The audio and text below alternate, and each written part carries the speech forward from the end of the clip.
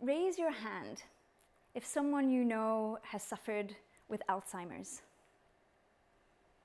How about heart disease?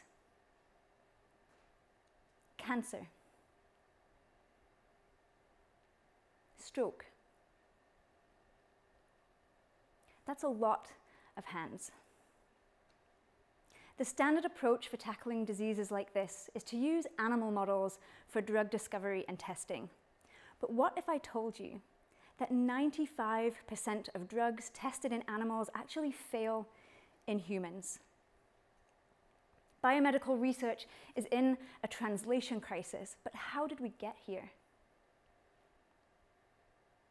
I'm Elisabeth Ormandy, and I've spent the last 15 years unraveling our animal-based science systems. What I've come to learn is that we need to change the way science is taught, practiced, and regulated. Today, I invite you to come on a journey that explores the persistent use of animal models, why they are failing, and what we can do. And it all starts way back in your childhood with a science education practice that at first glance might seem unrelated. Now, raise your hand if you did animal dissection in your school science classes. Most of you. And so our story begins.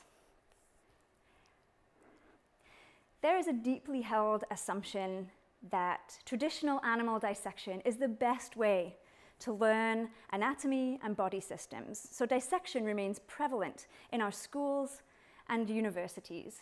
However, there is compelling evidence to show that non-animal teaching methods, like virtual anatomy tools, are better for education, less costly for school budgets, safer and more inclusive for students, and they're the greener option in terms of their environmental impact. They are also the ethical option, and here's why. There are 3 principles that guide the ethical use of animals in science and science education, and they're called the 3 R's: replacement, reduction, refinement. And I'm going to zero in on replacement for a moment. This principle tells us that if we can meet our scientific or educational goals without using animals, it is an ethical obligation to use non-animal methods.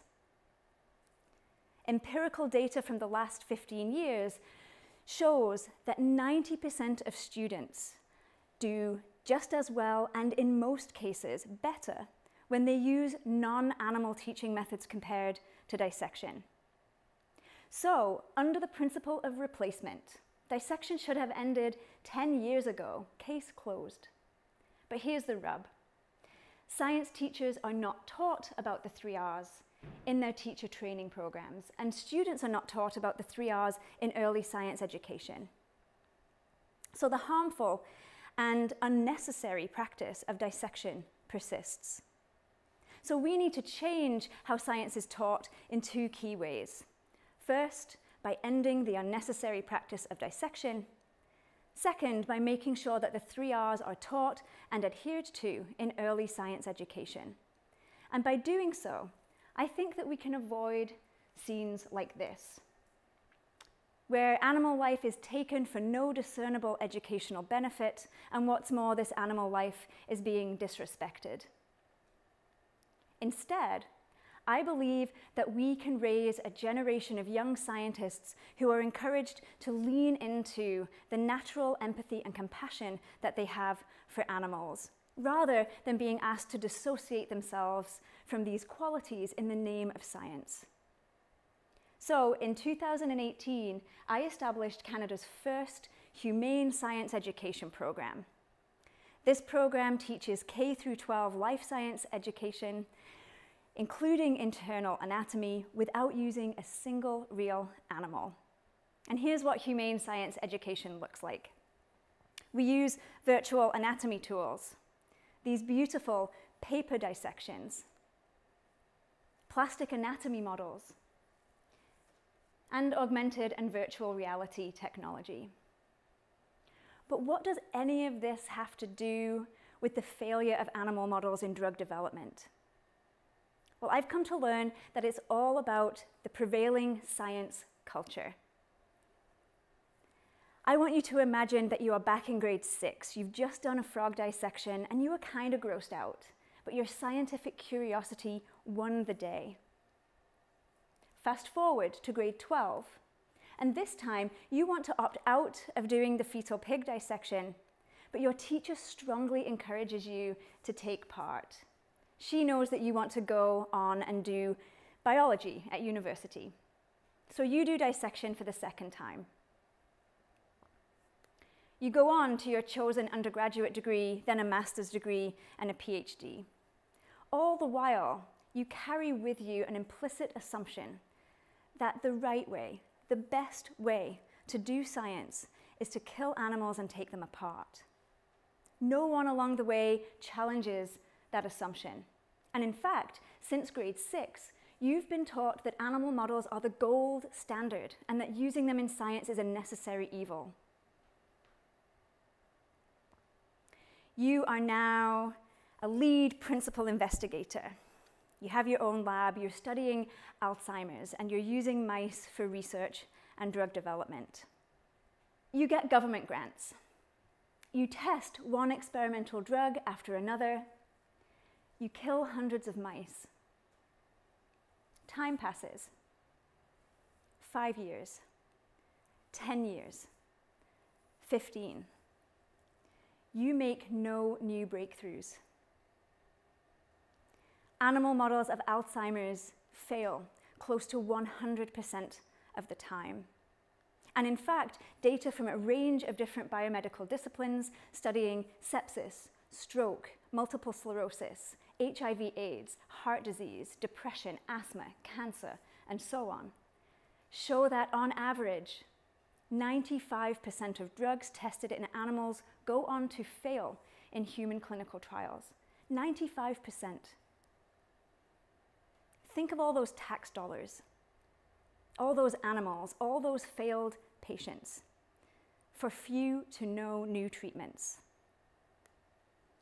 Since grade 6, you've been taught that animal models are the gold standard in science. They're not. They're failing us. But why? Well, there are two main reasons. The first relates to sloppy science practices. The second relates to insurmountable species differences. So let me talk about sloppy science for a minute. There's a phenomenon called confirmation bias, and this describes a tendency to seek out or give greater weight to data points that confirm hypotheses. There are two important experimental techniques for avoiding confirmation bias, and they're called randomization and blinding. In the context of animal-based research, randomization is when researchers randomly allocate animals to different treatment groups. Blinding is when researchers do not know which animal received which treatment. Now, there is evidence to show that researchers who use animal models for drug development, in many cases, are not using randomization and blinding, so they're not controlling for confirmation bias. What this means is that in studies with no randomization and no blinding, there is a significant and inaccurate overestimate of the clinical effect of a drug. Researchers are finding their desired clinical outcome where there is none because they did not control for confirmation bias. And it is inaccurate data like this that is used to make decisions about whether novel drugs are advanced to clinical trials in humans. And in many cases, ineffective drugs are permitted to proceed. Now, this is not a newfound phenomenon. This has been well documented since at least the late 1990s. But despite this particular sloppy science practice being highlighted more than 2 decades ago, a report from just this year showed that more than 90% of animal studies exploring new drugs for COVID-19 failed to report blinding. So we really need to change our science practices and make sure that experimental techniques to control bias are used every single time. Lives quite literally depend on it. The second and most important reason that animal models fail is because animals often don't make good stand-ins for humans. So even if we did the most rigorous animal-based studies with all the randomization and all the blinding, in many cases, species differences simply cannot be overcome. So what can we do then if animals don't make good models for human biology? Well, there are groundbreaking, human-relevant, non-animal methods that are being developed, and they overcome species differences by using human cells and human tissues that can be collected non-invasively and with consent. And I have a few favorites to share with you. Organs on a chip. This is the lung on a chip developed at Harvard's Weiss Institute. And the channels in the chip have living human lung cells on one side and capillary blood vessel cells on the other. So despite appearances, the chip mimics functional human lung tissue. This device has been used to identify new disease biomarkers, and it can be used to develop new treatments for conditions like chronic obstructive pulmonary disorder and asthma.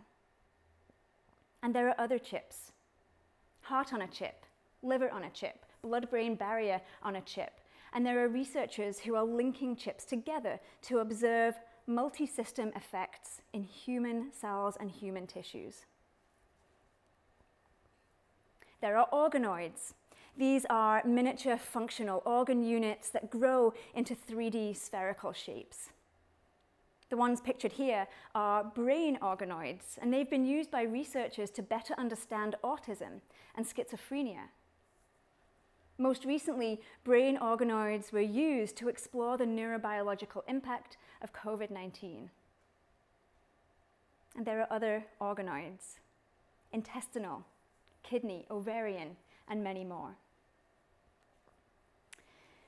This is a 3D bioprinter. It works much the same as the 3D printers that you're probably more used to, the ones that use plastic polymers. But instead, bioprinters use something called bioink, which contains human cells. So as it prints, cells are layered and they can be printed into 3D functional human tissue. 3D bioprinters have been used to print small sections of human trachea, that's the windpipe, to study chronic obstructive pulmonary disorder. They've been used to print neural tissue, to study neurodegenerative disorders, and to study spinal cord injury. And there are many more applications as well.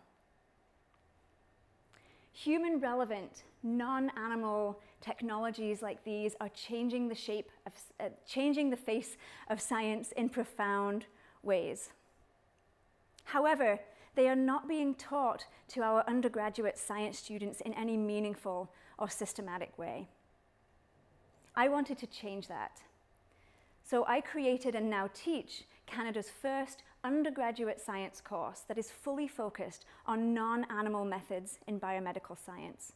And my hope is that talented young scientists will carry this knowledge forward and will shift their own science practices in favor of non-animal methods. Progress on the development and adoption of non-animal technologies is being made primarily in countries that have a legislative foundation governing the use of animals in science. So, for example, in the European Union, all EU member states answer to the EU directive on the protection of animals used for scientific purposes. That directive is very clear that the ultimate goal is the replacement of animals in science. In Canada, we have no such legislation. And I firmly believe that this lack of a legislative framework is hindering some much needed progress here. So we need to change how animal-based science is governed and move towards a legislated system, one which prioritizes non-animal methods by codifying replacement into law, but one that also ensures that any remaining animal-based science is held to much more rigorous standards than we are currently seeing. And I'm deeply committed to being on the forefront of that conversation. So to recap, we need to change science education. We need to end the unnecessary practice of dissection. We need to make sure that the 3 R's are taught and adhered to in early science education. And we need to make sure that our undergraduate students are being taught about non-animal methods. We need to change how science is practiced and include much more rigorous experimental design in animal studies, but most importantly, make sure that non-animal methods are being made top priority, and that starts with our research funders. And we need to change how animal-based science is regulated and move towards a legislated system. In 2015, together with some incredible colleagues, we co-founded Canada's first charity that works solely on the issues that I've presented here today. We are called the Society for Humane Science, and I could not be more proud of the work that we do.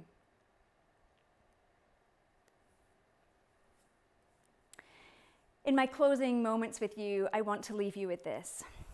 Even though you may never have heard about these issues before, they affect you, and you're part of them.